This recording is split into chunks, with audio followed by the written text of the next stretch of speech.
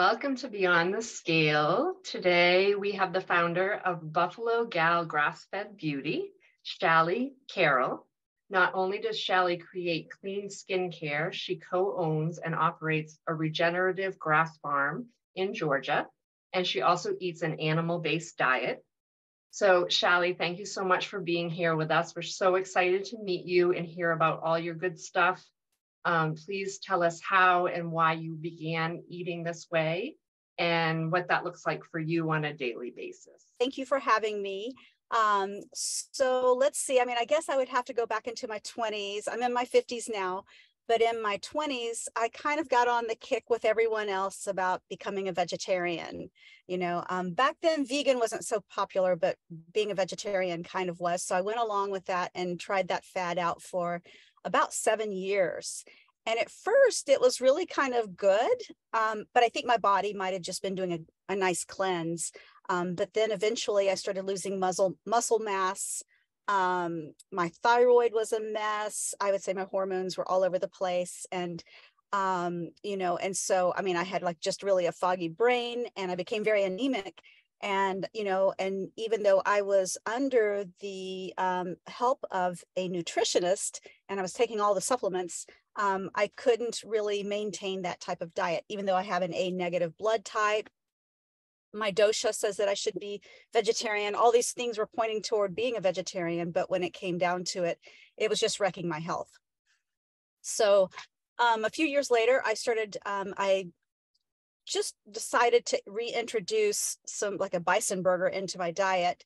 And it was kind of like all of a sudden this, like cloud lifted, off of me.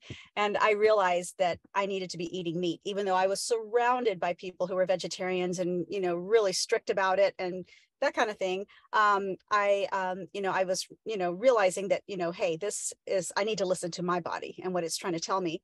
It took me quite a while to really get around to where I needed to be. But I'd say like 20 years ago or so, I ran into Dr. Mercola's website and his newsletters, and he was talking about the importance of grass-fed meat, and he was talking about probiotics and all these things that people weren't really talking a whole lot about then. And that's when I started learning a lot about grass-fed meat. And so I started eating grass-fed meat based on his recommendations and that kind of thing. Now, I grew up on a small farm, and I was fortunate enough that my parents were really into kind of basic, farmstead, homestead kind of life, a living. And so we had a milk cow in the family. We ate our own meat that we raised on our farm. We raised pigs and chickens. We had our own eggs. We baked our own bread. We had, grew a huge garden every year. And so I had some really good nutritional, points of view underneath my belt without really realizing that. And that's just kind of like the basis of what I drew upon. When I got into high school and college, I was very involved in the FFA by having my own livestock at home and that kind of thing. But when after college, I moved out west and I lived in Colorado for about 17 years. So I didn't really do much with my degree or my knowledge base then. And then, we fast forward to like 2008. I started dating my husband, who lived in Georgia. We dated for a really short time in college, and we reconnected on Facebook when Facebook kind of first started becoming a thing. So we're a Facebook story. And so I moved back to Georgia in 2009, and he had been farming all that time. And so he's always been a farmer, and livestock in particular. And he's just never really been a fan of commodity agriculture, and has always been interested in doing something that's alternative and outside of the commodity box. And he had started raising water buffalo as a way of, he needed a large ruminant to eat some of the hay that he was growing on these, beautiful organic fields. And he was raising hay for polo ponies that he raised and trained, and he played polo at the time. And so he needed a large ruminant to eat some of the hay that wasn't quite horse quality.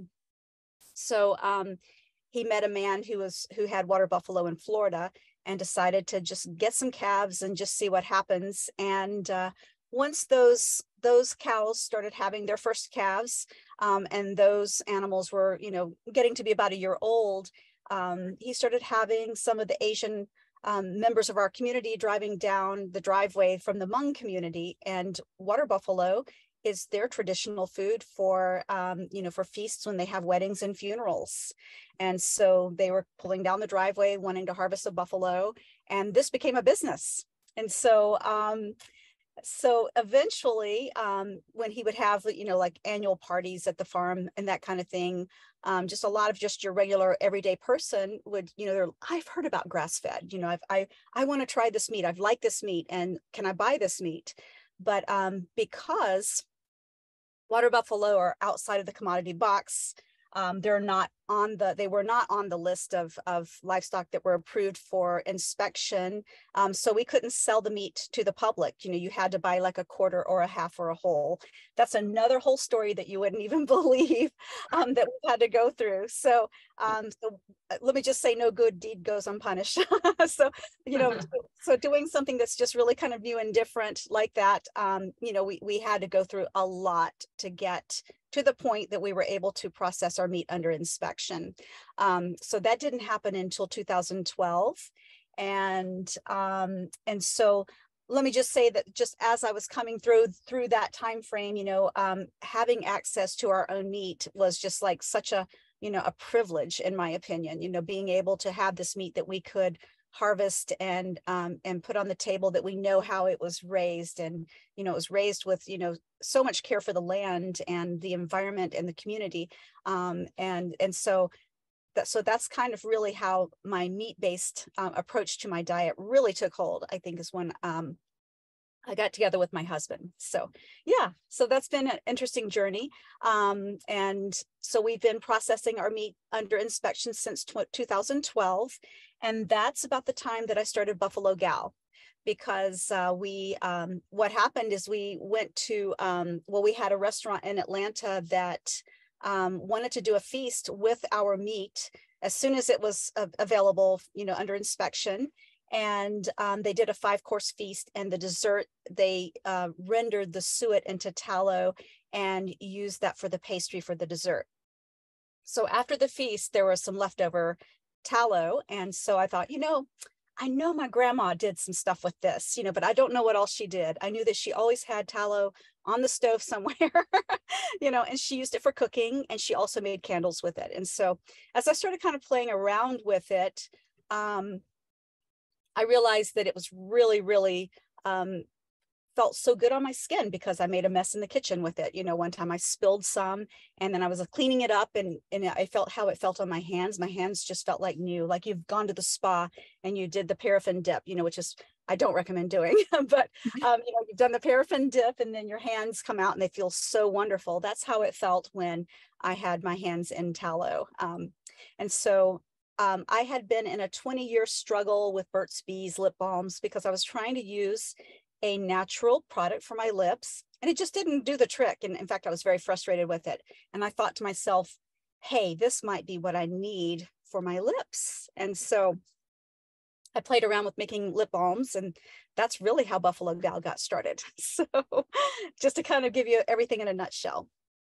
That is fascinating. Like just how one step just kind of lent itself to your business growing, and like just organically, like, yes, pun intended.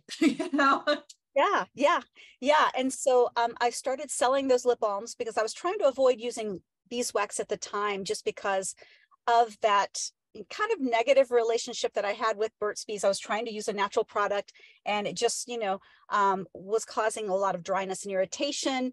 And so I had to keep reapplying it, just like you would Carmex or, Vaseline or something like that's petroleum based that's really bad for you. And so I thought, what was so there's got to be something that can be really, much more satisfying, that can last all day. So I had been looking for this ingredient for years and years.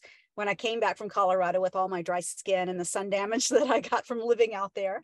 And I was like, tried everything, sea buckthorn, I tried shea butter, I tried everything, and had a lot of experience with natural ingredients in skincare, because I did have a bath salt company with another friend when I lived there for a short while. And so we did a lot of things with natural ingredients. And so I had a lot of familiarization with them at the time, but I was looking for that really special ingredient, and I didn't realize it was right there in my pasture. And so when I right under your nose. Yes, right under my nose. And so, yes. And so after I started making lip balms and selling them, and I first started selling them and a facial moisturizer that I kind of invented at the time, at a Weston A. Price conference when they came to Atlanta. And we were a meat sponsor. So we sold them, or we sponsored one of their dinners with a meatloaf, and then they did another thing with some of our heart and liver and that kind of thing during the whole conference. And so I was just completely blown away by how many people were really interested in buying the lip balms and my facial moisturizer at the time. I didn't know what a tallow balm was at that time, and people said, "That's a tallow balm, that's a tallow balm." And so then that's when I started learning, oh, it does have a name. Okay. And so so that's kind of how it all got started a long time ago, and it just grew from there. That's amazing. What about, so go back to your diet for just a second. What health benefits have you noticed, and what does meat-based look like for you? Okay. Are you more carnivore? Is it more ketovore? What does that look like? And what benefits have you noticed since then? And is your family that follow that diet as well? That's a really good question. So I would say my family in general are more just omnivores, with more of like a Weston A. Price approach or a paleo approach, just depending on the family member. Some can have dairy, some can't, that kind of thing. When I first really learned about that you could go carnivore, like just eat meat and salt and water, and, and just kind of go with that and just try it for 30 days, like Kevin Stock says to do, and just see what happens. I gave that a try and I really loved it. So I kept doing it for a couple of more months. And I included some dairy because I love cheese and that kind of thing. So, and I just really felt great. For me, I find that I do better if I'm doing something that's more like ketovore, where I can have, like what I say is like, it's meat with, condiments. You can have pickles and other things that kind of go with that. So I find that I do a little better if I have other things, and I think that's more for my brain, just my thought process, just kind of like my emotional side about food than it is anything else, because of course I don't find that it's necessary.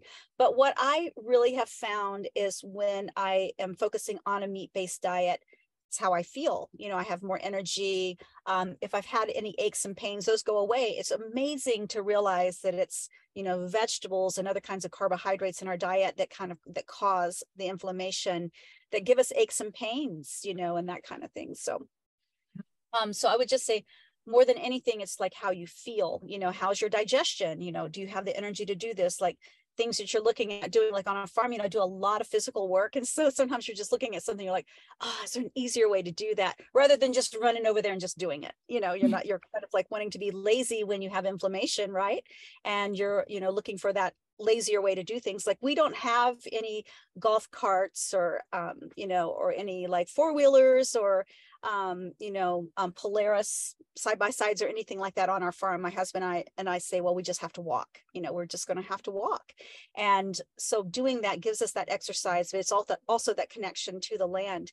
But, you want to feel really good, and fueling yourself and eating your diet, how you're eating is going to affect all of the things that you can do on your farm, so yeah. So I would say it's really been more of a ketovore approach that I do these days. Some carbs in there that, that like winter squashes and I love winter squashes, and some fruits and that kind of thing too. So just like that mental need for a little bit more variety. Yeah. I think Amy agrees with that. She definitely likes the variety. Yeah, like when I hear people talk about being a food addict, I'm like, yes, I'm, okay. I have food addictions. So it's okay just to, but then I don't need to like fight myself or my body or my mind or my emotions about it. Like when I'm having really stressful days, the things you want are comfort, right? But there's ways to find comfort food that's not outside of, that doesn't have to be junk food. It doesn't have to be, something that's really harmful to eat. It can be, it can be something like some ice cream that you made, like out of kefir or something like that, so I find ways to give myself comfort foods that are satisfying for those parts of me that kind of need that, especially when I'm stressed, that don't really, that don't really cause harm, that I don't really notice like a negative effect from doing it, that aren't processed foods. That's right. Yeah. Right. Yeah, my comfort food is ribeye. I would also add, when you said winter squash, I have such a thing in my head about eating by the seasons, kind of, like squashes in the fall and strawberries when strawberries are, available and that kind of thing. And it's really hard for me to think that those things are bad for me. Yeah. You know what I mean? I grew up eating squashes from the garden and, strawberries and raspberries when they were in season and that kind of thing. And it's really hard, if that doesn't bother your particular body, it's hard for me to think that that's bad, Exactly. So I always just say, how do you feel after you eat it? I can look at something and say, wow, that looks really good, but how am I going to feel after I eat that? I already kind of know. Exactly. Yeah. And I have been also kind of like trying to do a little bit of focus lately on circadian rhythm and light hygiene and that kind of thing, and how that affects hormones, especially as I'm aging and have gone through menopause and, going through all of the hormonal changes and that kind of thing. And so I've been doing, like I did Sarah Kleiner's 21-day leptin reset. I followed the program, but I'm just, it takes a while to incorporate everything into it, but one of the things she says is that if you can't find it at your farmer's market, you probably shouldn't eat it, as far as like your fresh vegetables go. I mean, given that a lot of farmers do have the high tunnels where they can, the greenhouses where they can grow a lot of things that might not always be in season, but I think a lot of farmers do try to follow the more of your organic farmers or your certified naturally grown farmers will try to follow more seasonal vegetables and fruits when they pick out what they're going to grow for a season. So I try to just kind of, I found that I don't really actually get along with things like broccoli or spinach or some of those really leafy greens, but I do get along really well with squashes. Some fruits, not all fruits, but some fruits. Yeah, I've really found that too. Just to get head to a different topic, I guess, will you talk to us about, I think in our community, a lot of us are familiar with regenerative farming, but will you kind of go through that a little bit and tell us what it means? I'm going to grab just a sip of water here. Yeah.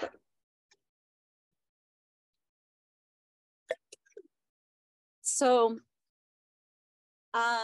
regenerative agriculture, really what it means is that you're farming in such a way that is truly sustainable. And so sustainable is like one of those big buzzwords out there that may or may not, kind of like the word natural. It may or may not actually mean what you think that it means. But sustainability really means that something can continue and perpetuate on its own.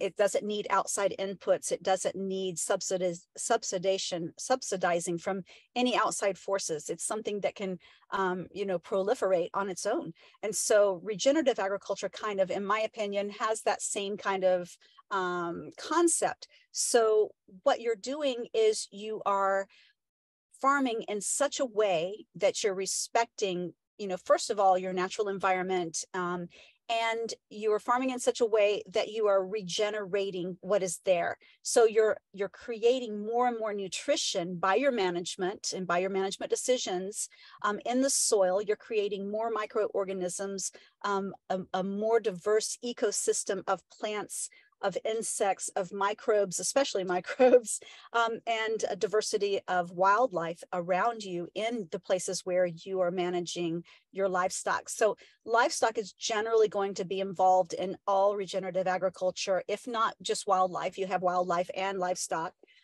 because you do need animals to disturb the plants that are there.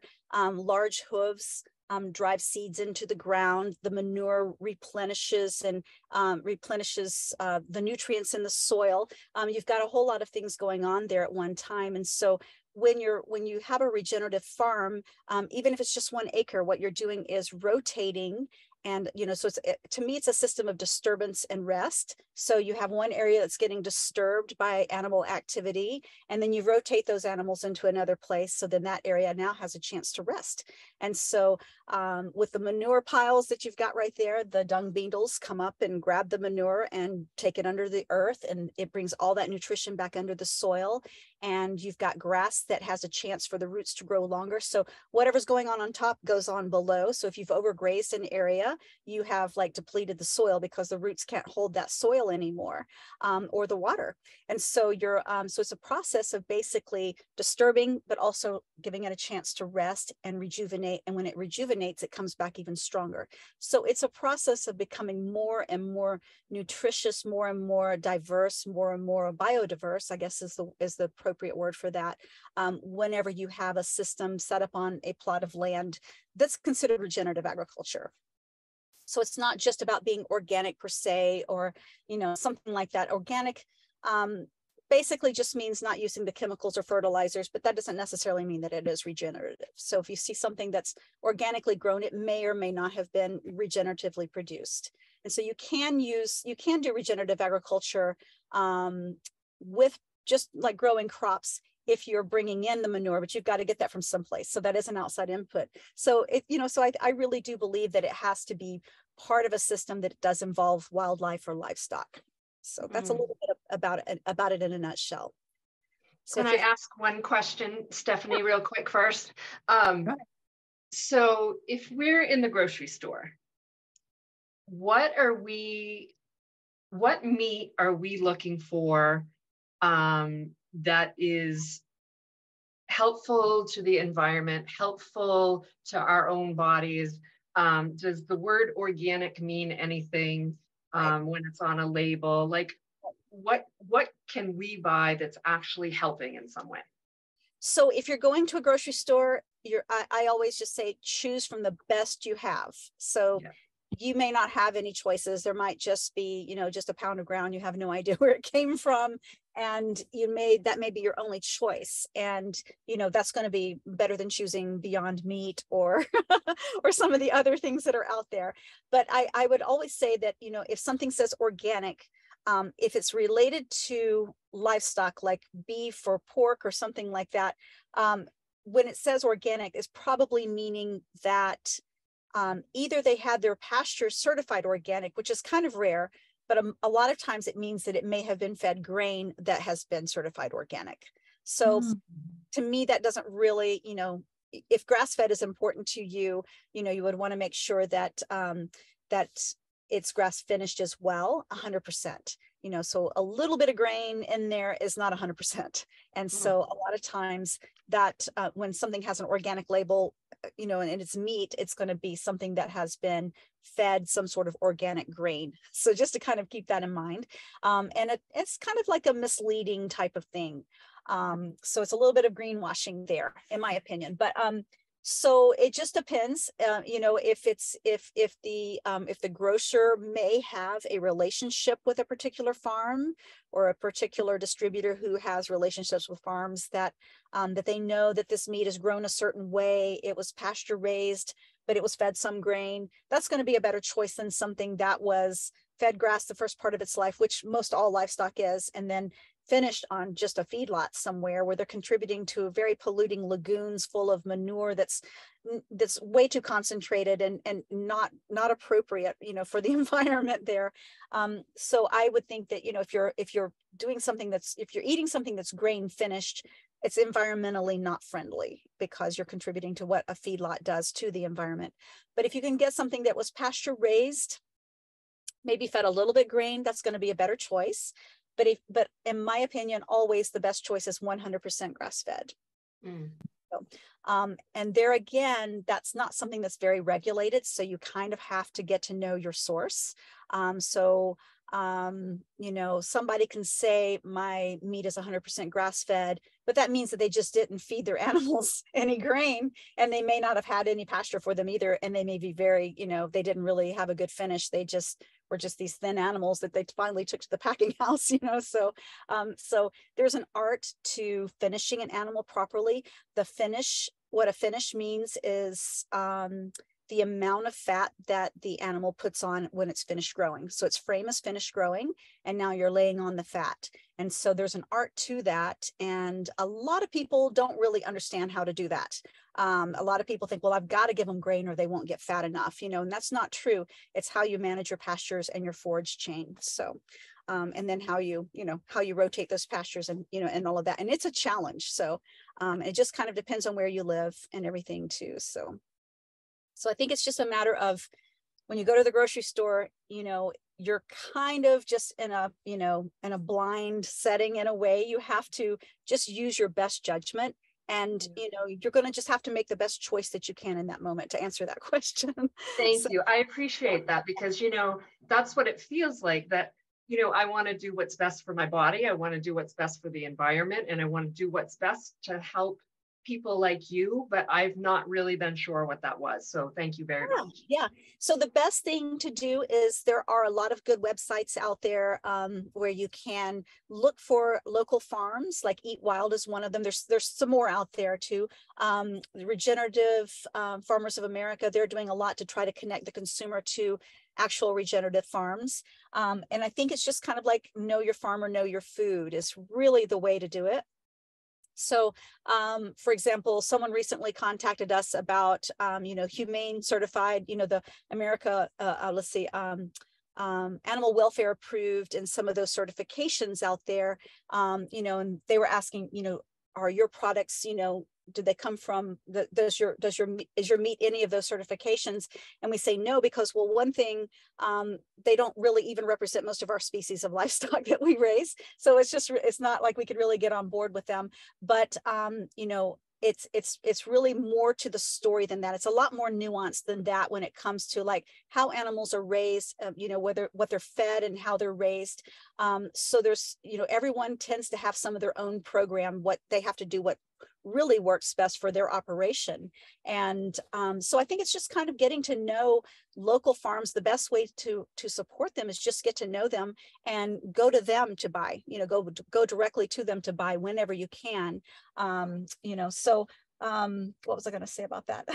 There was something else I was going to say about that, but so it's just really kind of getting to know your local farmers. We have an open door policy. So that's one of the things I told this person is, you know, it's wonderful what you're doing. You're trying to connect consumers to the humanely certified or the, you know, farms that do practice humane raising of livestock, which is generally going to be regenerative in many ways. But as far as, you know, those certifications go, most people aren't really going to bother with those kind of things because you've got to go wait for an inspector, you got to fill out all this paperwork, you got to pay a fee, you know, those kind of things are kind of really add up, and most people are just too busy to really do that. And so we have an open door policy. Any of our customers are welcome to come and see what we do.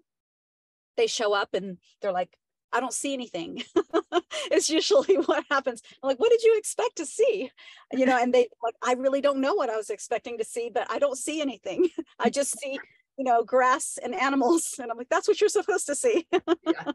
You know, and so I, you know, people really don't, I think we've really gotten very disconnected from our food over the past couple of generations. But I think I've really noticed the past few years, you can see how people are really gravitating back to, you know, natural foods that have to, that are local and well grown, and, you know, they're seeing what's happening, you know, to their own health, to the people around them. So I think the interest is really starting to take hold right now, you know, and, in kind, there's like just dozens and dozens and dozens of new people making tallow-based skincare products these days. I think that it's really amazing.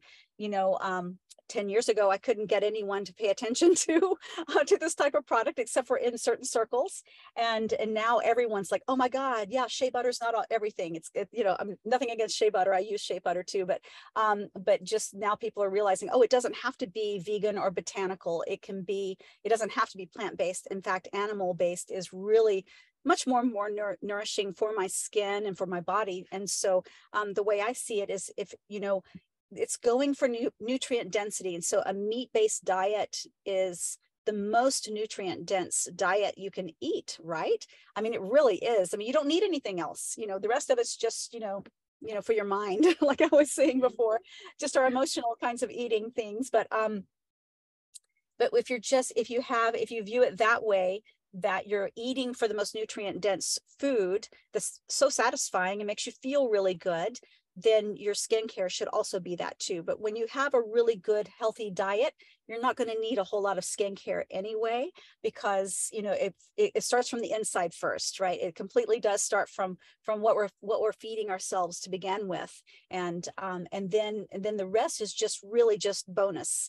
And so if you're going to apply something to your skin, why not apply something that your body, first of all, can actually absorb, and second, well, there's a lot of things that you can absorb that you shouldn't put on your skin, but what I mean by that is something that your body can, that's biocompatible to your skin as far as how it absorbs, but also that is very nutrient dense. So you're feeding yourself topical vitamins when you are applying an animal-based product to your skin. I saw something really interesting in your blog that I love the articles on your website. They're very informative and very well written, but it mentioned kind of the difference between just regular tallow and water buffalo tallow, and how it's so much more nutrient dense. Can you explain that? Yes. So water buffalo, okay, there was a health site out about 5 or 6 years ago.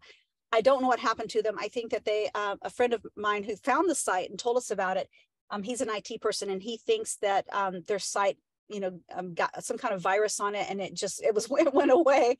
But they did this. They collected data from all over the world, universities and test stations from all over the world, and gathered of all the things in the world that people eat, of all the meats that people eat, including small animals, and I mean everything that people eat around the world, which is a lot of stuff. And water buffalo ranked nutritionally as one of the most nutrient dense meats that we could possibly eat. I wish I had printed off all the stuff that they had on this website before it got closed down, and I hope that it comes back, but I wish I had collected that data. And we actually went to our local land-grant college to gather, to get the data about water buffalo meat, because it's not really just on the internet that easy to find, because really the only place you can find nutritional data about water buffalo, because they're not that common in the US right now, is like from Italy. And they don't even, farm the way we do. Most of their animals are, in a dairy environment where they're, where they're just, basically in dry lots, so they're just fed fodder and, forages and grain and that kind of thing, in a dairy scenario. But so even when we went there to ask them for whatever nutritional data they could find on water buffalo, they didn't want to give it to us, because they wanted us to pay for a grad student to do some kind of work for us, and then they would give us this data. And I'm like, no, that's not how this works. Things have really changed since I went to college here. But anyway, so we couldn't really get it from them. And so we had been looking, otherwise. Well, recently I actually sent in some samples of our tallow to have it tested in a lab to see what the nutritional content was. And, I'm like, yes, it is really, really nutritious, so I'm going to post that on my website at some point soon. I was going to have someone who's, a science and in this community, person to actually kind of like geek out on it and kind of explain, you know, what this fat is and what it does and what, because it's a list of all kinds of different fatty acids and different vitamins and things like that, that I think it would be really fun to have a scientist, an actual nutritional scientist, break it all down. So I was thinking maybe Dr. Sarah Ballantyne or somebody like that who loves to nerd out on that kind of stuff might be a good person to do it.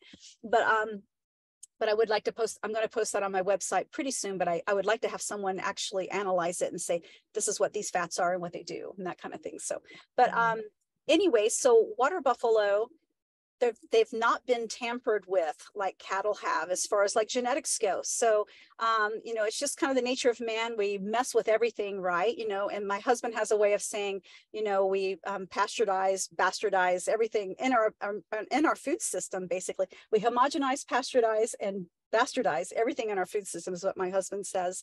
And so we've done that with a lot of genetics. And I think that beef cattle have been so manipulated genetically to the point that a lot of people are even allergic to beef. And you know, and bison have been tampered with, all kinds of species of livestock have been tampered with, but because buffalo aren't really that well known here, that no one's really messed with them. So they have really ancient genetics. In fact, they were probably one of the first species of livestock that were you know, domesticated by man. And that was back in ancient Samaria, which is now modern day Iraq, 6,000 years ago. So these animals were living in the marshes. And so they spent their life in mud and water. And so they've been through the whole thing with, with parasites and all kinds of genetic issues and diseases and everything. And now they're this extremely hardy, you know, animal.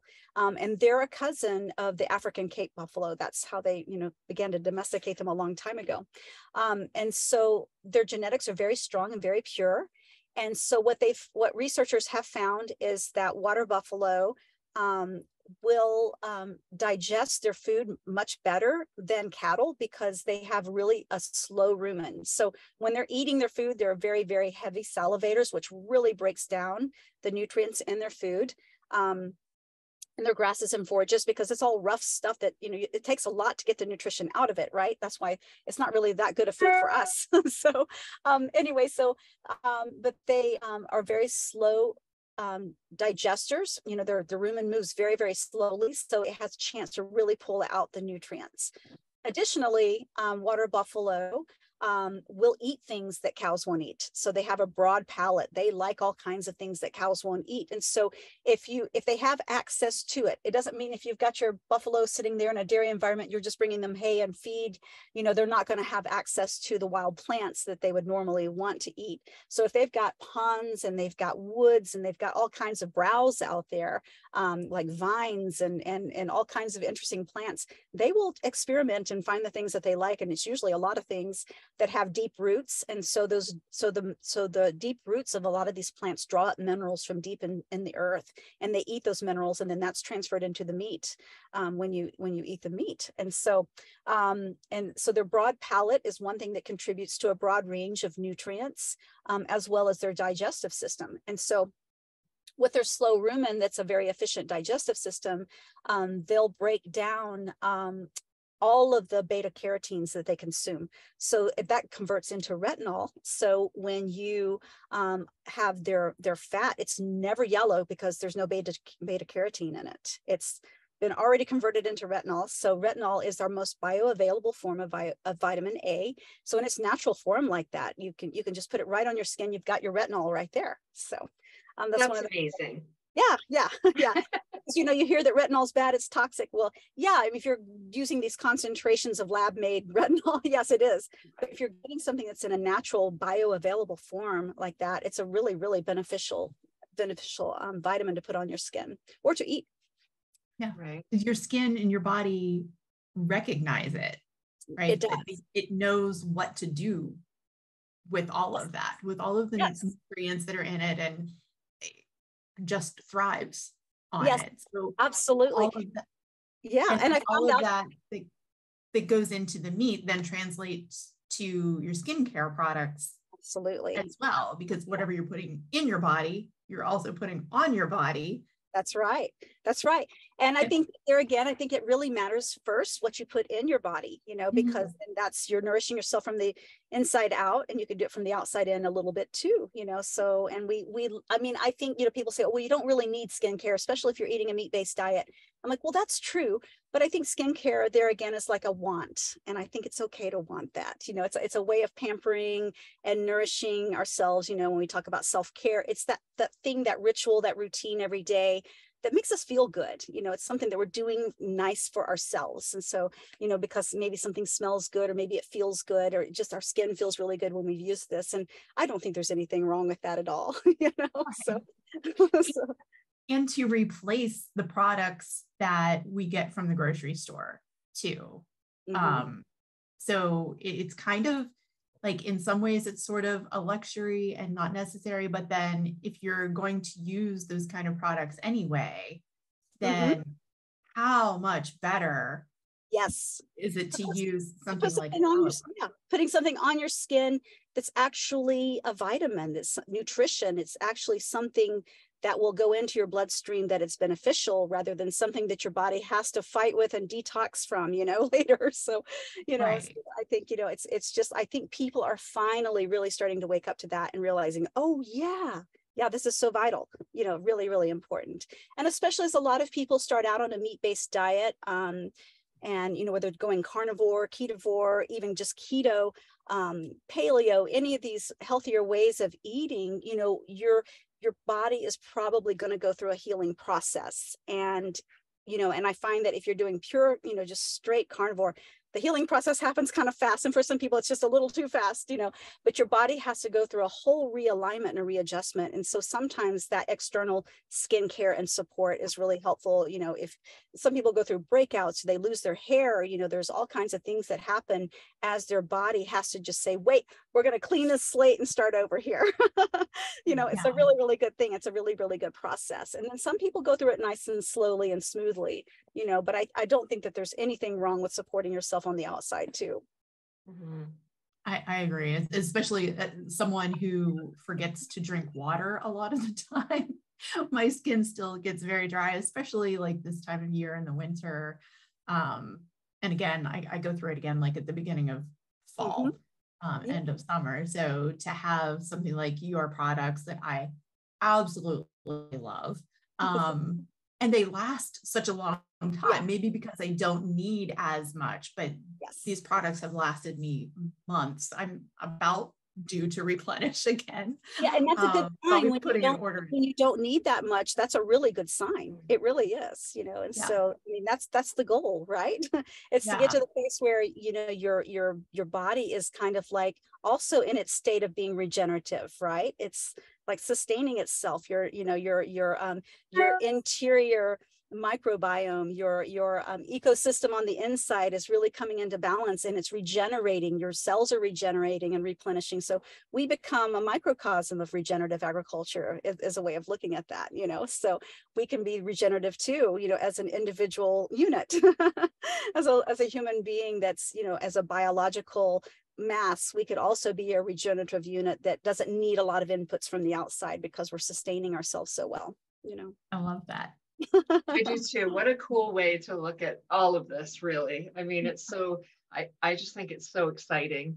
I wondered if you'd tell us maybe about some of the products that you have available and maybe what your favorites are and that kind of thing.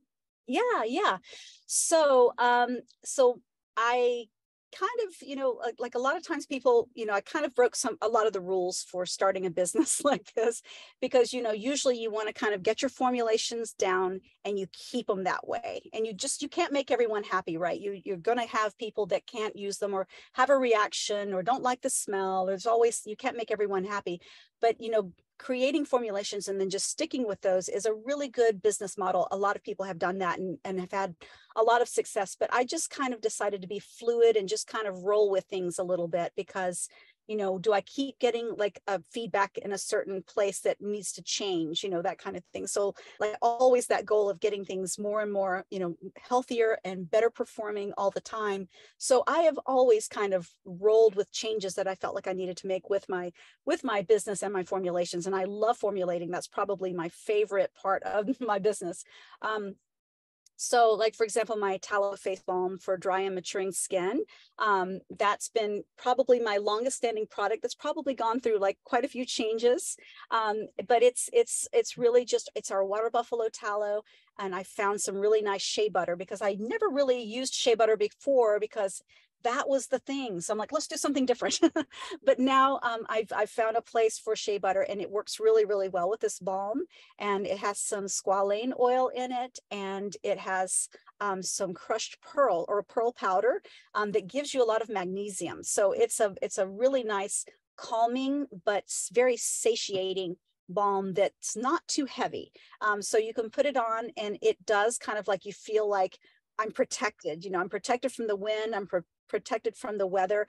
And so it kind of gives your skin just this feeling of being really protected with long lasting moisture. And you can put it on under makeup and that kind of thing, but it is one of my long-standing products that has kind of stood the test of time. Also, my Tallow and Emu Balm is one of probably my very best seller, and it has been since way a long time ago when we first started making it. And so it's now everyone makes a Tallow and Emu Balm, I've noticed. But so it's a really, really good combination.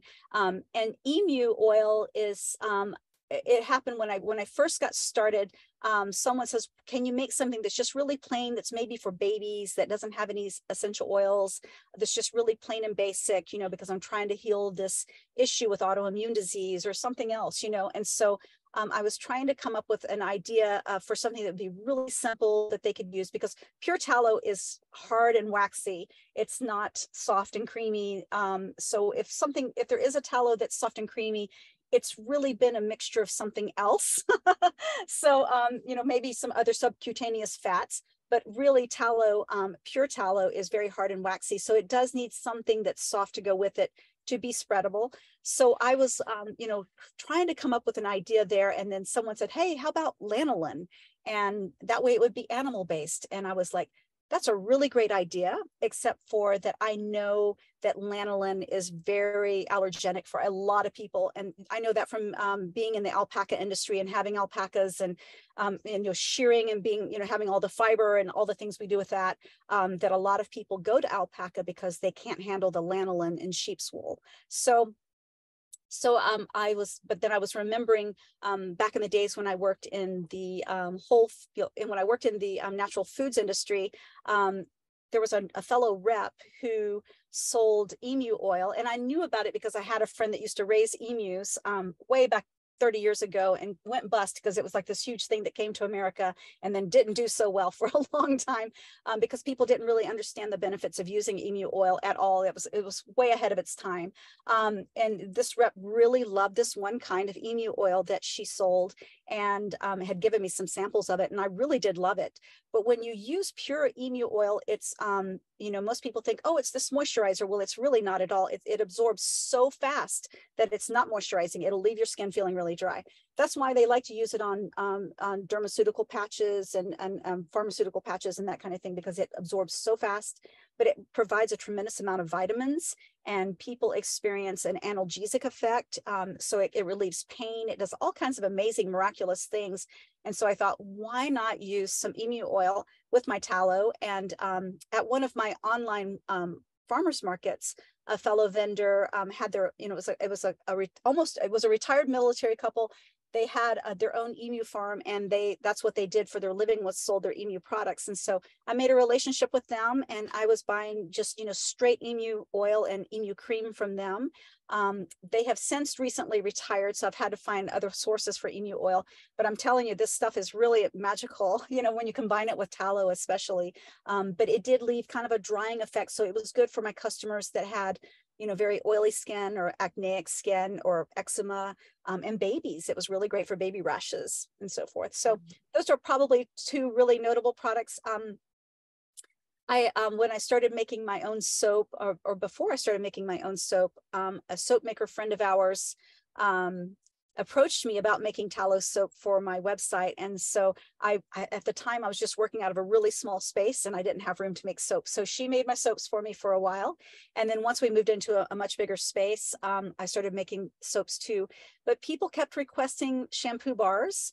And the ones that she was making were very popular. People loved them, but I really didn't get a whole lot of feedback about how they interacted with people's hair. Did it leave your hair, feeling dry and tangly, or was it really soft and smooth? I didn't really get a lot of feedback, but they sold like crazy. And so when I started kind of delving into making my own shampoo bars, that was another whole animal when you open up hair care. Because even though hair care seems to be very similar to skin care, in some ways it is, it's a completely different ball game and how, our hair interacts with different products. And so to make a long story short, I make two types of shampoo. I make a tallow-based shampoo bar that is really technically soap. And you need to use a vinegar rinse with it to lower the pH after you've opened up those hair cuticles. And I make a conditioner to go with it as well.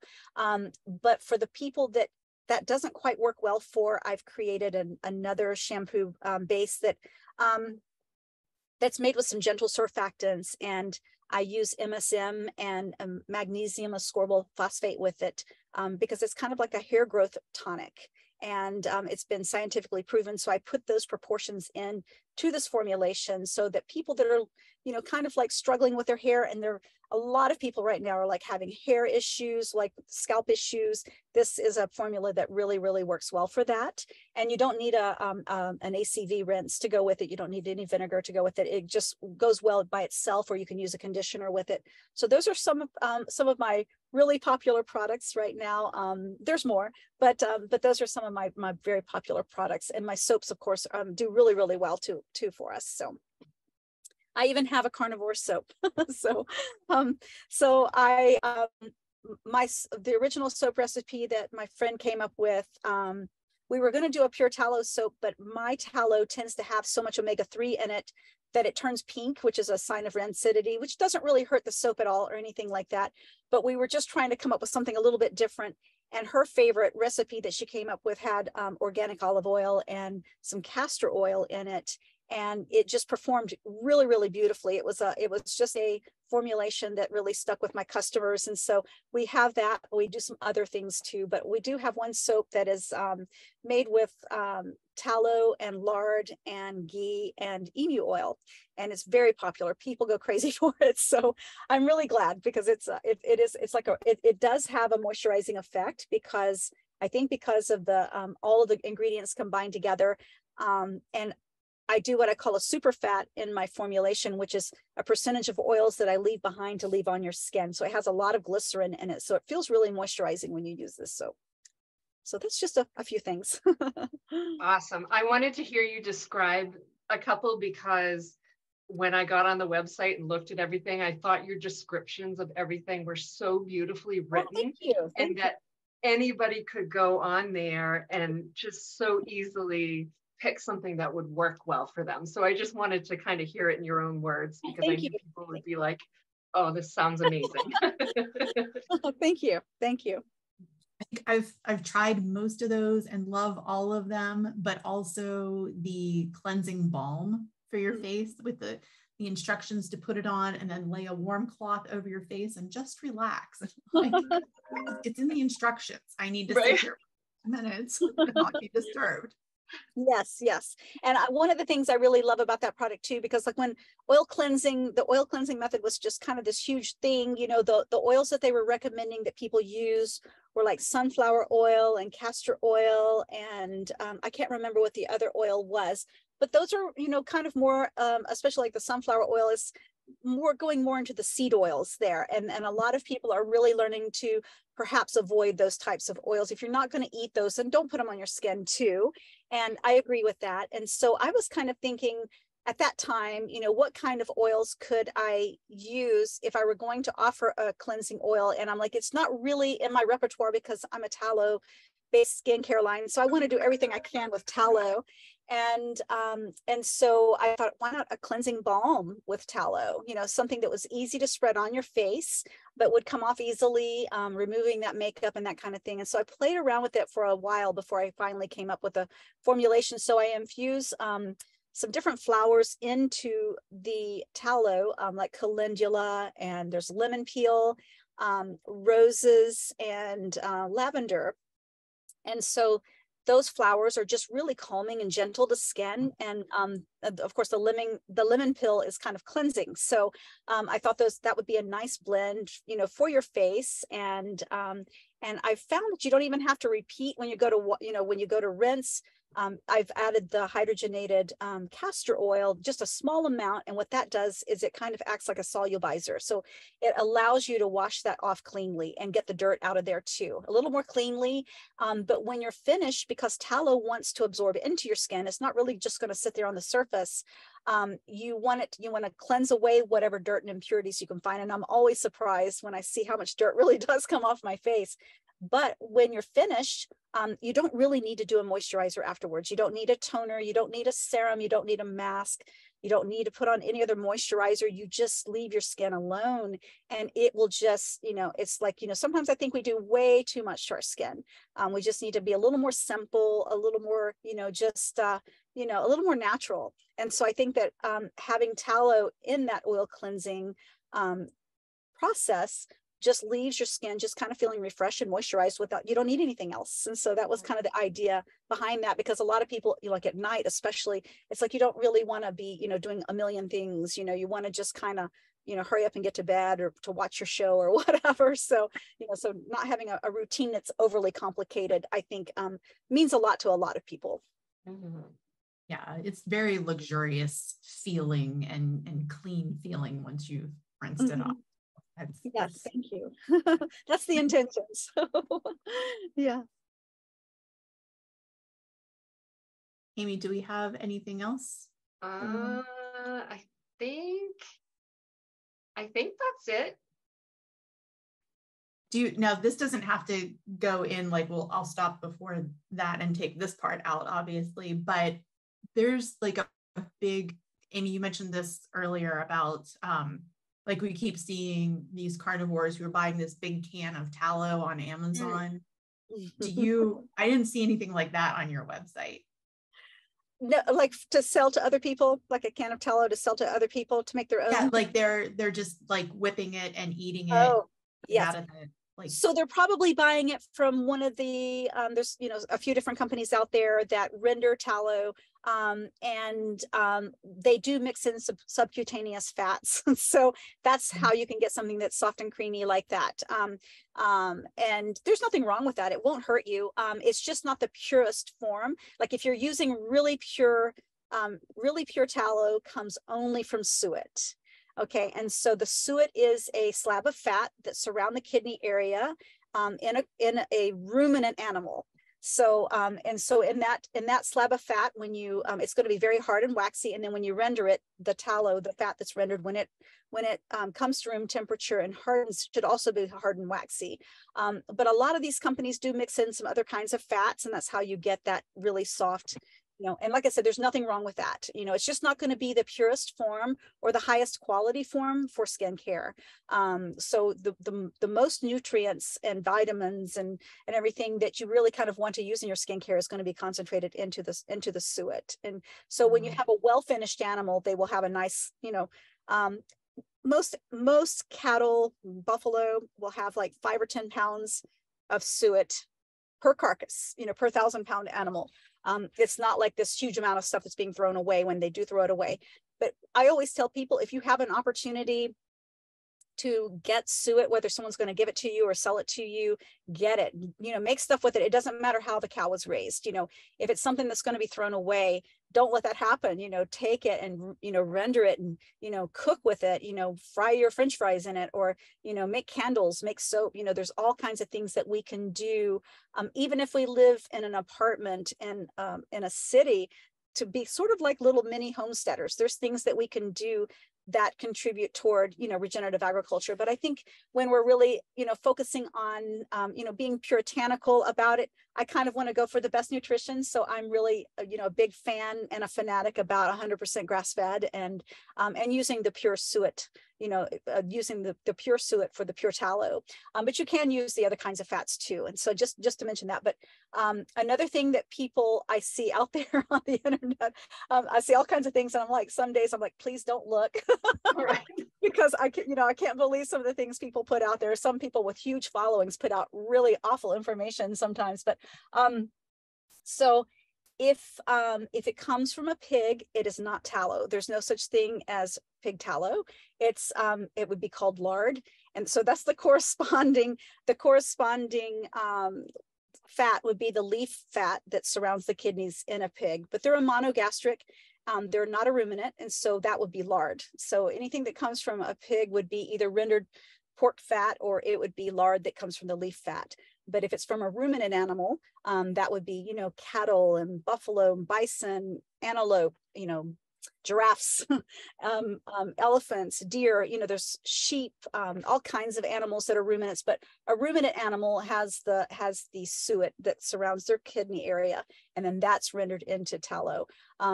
For an emu, emus are a ratite, so they're a flightless land bird. They're full of cartilage and feathers.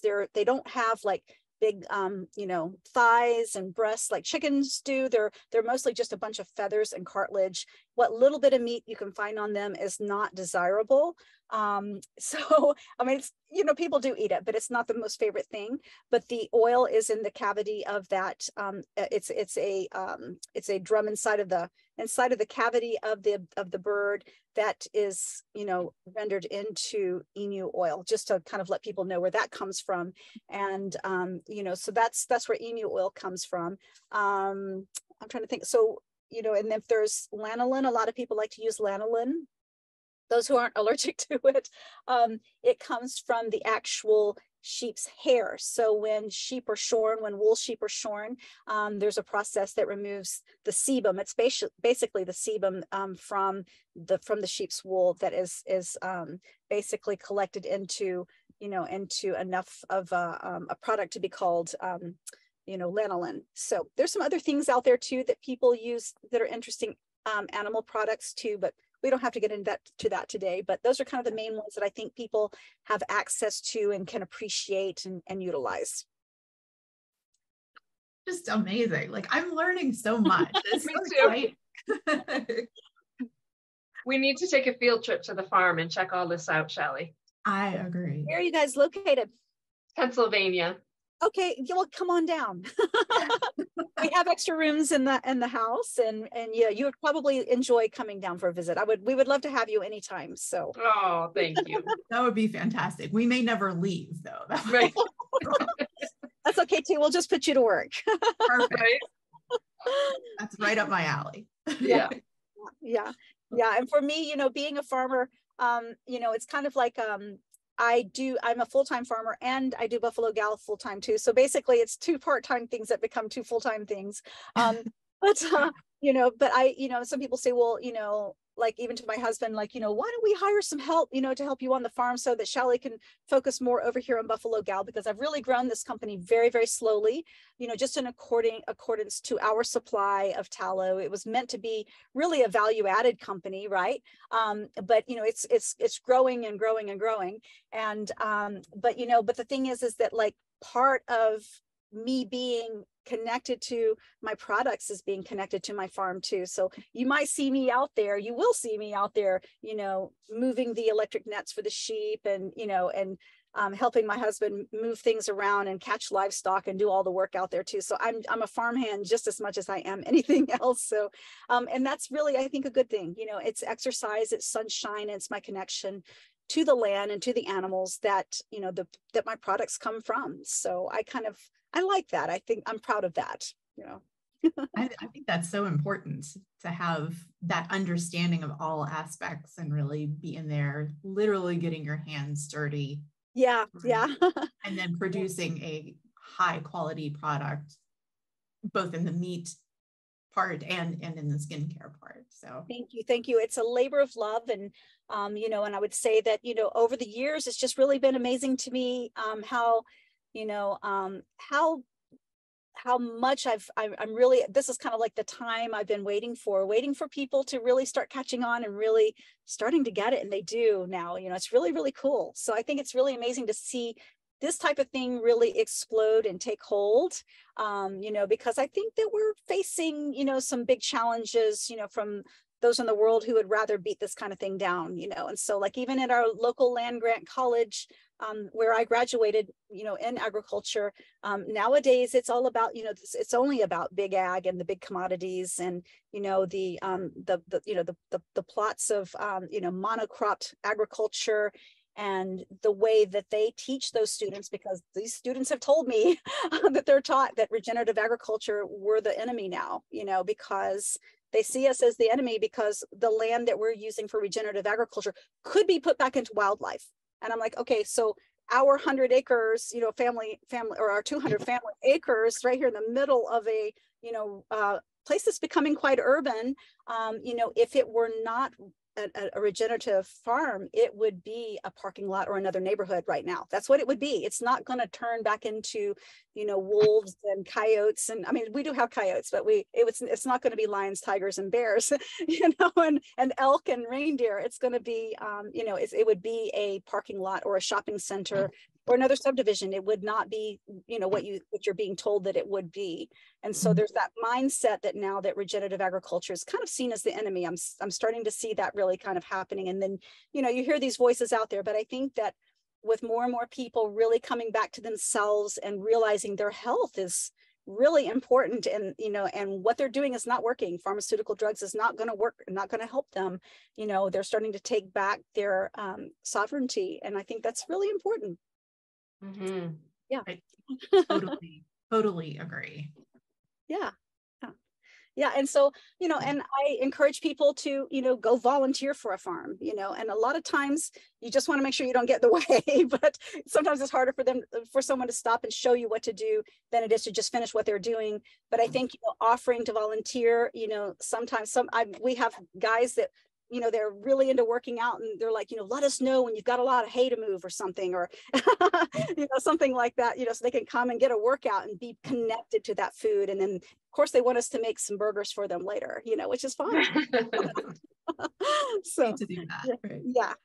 Yeah. So, and you know, one of the things I've noticed, just as a little side note, when families do come to visit our farm, when we have open house days where families come from all over, especially Atlanta, to bring their kids out to the farm, you know, we have all these neat things for them to see. You know, there's baby animals over here, there's baby lambs, there's, you know, baby alpacas, there's our camel, you know, there's all these neat things to see, and the kids always go to these things and say, okay, cool. But the only thing that they really wanted to do was go down into our driveway and just dig their hands in the sand, you know, because we have a lot of sand in our driveway, and they just will sit there for hours and just play in that dirt and that sand. You know, they just ground themselves, and they, you know, they just go into another world. You know, you see them completely unwind from modern life and just relax right into the earth right in front of you. That's just really what they wanted to do, was just get their hands in that soil. That sounds amazing. I would like to do that myself. Yeah. We forget to do those things. So. Right. Yeah. Right. Thank you again, Shalley. We really appreciate it. You're welcome. Like I said, I've learned so much. Oh, good. Me too. I've been sitting here just listening so intently, just like, oh, I didn't know that. It's so interesting. So I really appreciate you sharing all of that knowledge and your experience with us. We'll of course have both websites, but they're connected, but I'll list both links in the description of the video, and share it with everybody. And awesome. Yeah. Any other. And if you ever want to talk to my husband, like, he's much more eloquent and well-spoken than I am. And he is a trip. He's really a funny guy. He's very Southern, and, you know, but he's really a great person to interview sometime. If you want to just say, hey, let's talk to a real regenerative farmer right here. Yes. And let's get let's grill him and ask his question. He has great stories that you will blow your mind actually, and are really kind of entertaining and funny. So if you ever want to interview him sometime, that would be amazing. We would yeah, love that. And he's really a character. Everyone loves him. So you would enjoy him a lot too. Right. He's much less of an introvert than me. He's quite a character. That would be absolutely wonderful. Yeah. I'm sure he would be happy to do it. No, it's great. Thank you so much for having me. I appreciate it. It was so nice to meet you. Thank you so much. Thank you, Shalley. Tell the husband we said hi. Yes. Okay, I will. Okay. Bye-bye. Bye-bye.